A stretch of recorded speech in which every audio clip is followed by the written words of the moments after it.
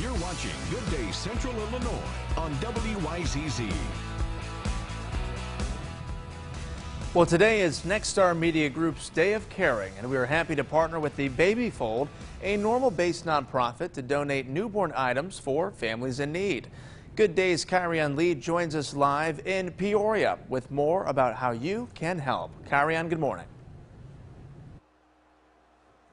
Matt, good morning. We're super excited to be volunteering here at Southside Mission in Peoria. We'll be helping the nonprofit prepare for the opening of their new youth center, as well as their new thrift store, which is expected to open up in the fall.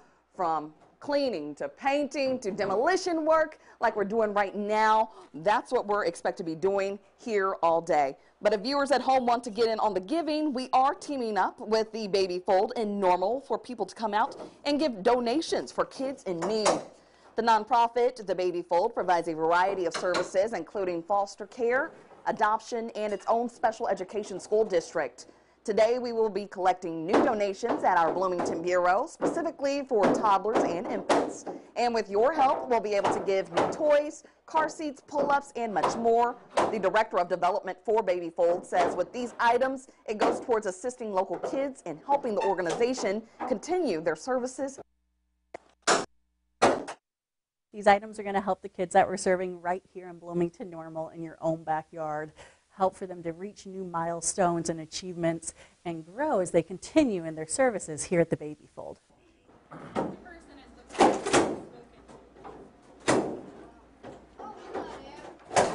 Now today is your chance to make a difference, to make a contribution. We hope you'll join us today between 9 and 3 at our Bloomington Bureau. That's located at 2714 East Lincoln Street. It'll be a great time and it's a great cause. And if you'd like more information on what the Baby Fold needs for Central Illinois families, you can find that complete list on our website, ciproud.com. But as mentioned, we're here at the Southside Mission in Peoria helping out today, and we're having lots of fun. But for now, live in Peoria, Kyrian Lee, WYZZ News.